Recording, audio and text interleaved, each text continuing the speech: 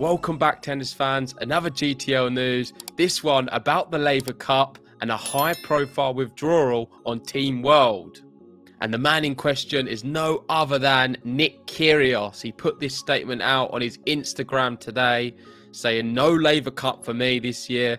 Just letting you all know, got to have that home time with my family and beautiful girlfriend. So we know after Wimbledon, he got all the way to the final. He was jetting off, I believe, in the Caribbean with his girlfriend, having a good time.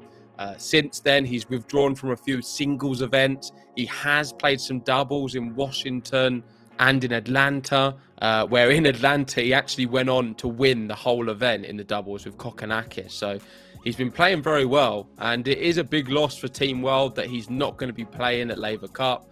I always like to see him there. He makes it more exciting. I'm sure a lot of people have bought tickets, hoping to see Kyrgios there as well. But there is quite a few big talents who are confirmed, and you can have a little look here from the graphic. You've got Team Europe, you've got Djokovic, Rafa, Roger, and Andy Murray. So you've got the big four on Team Europe. Team World so far, we've got Felix, Fritz, Schwartzman, and Sock, with two places on each to be announced. We don't know who that's going to be yet. Could be a Tsitsipas maybe on Team Europe side. We could be looking at on Team World John Isner. I know historically he always plays this event. Maybe Shapovalov or something like that. But it definitely does seem very skewed to Team Europe.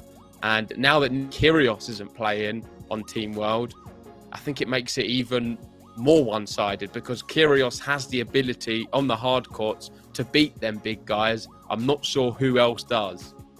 But there we go. That's my thoughts on it all. Of course, disappointing that Nick Kyrgios has withdrawn from the Laver Cup. Let me know in the comments section, what do you make of the news? Are you surprised? Are you disappointed? Are you going to the Laver Cup and upset that you bought your ticket a bit early? But anything's valid. Let me know in the comments section.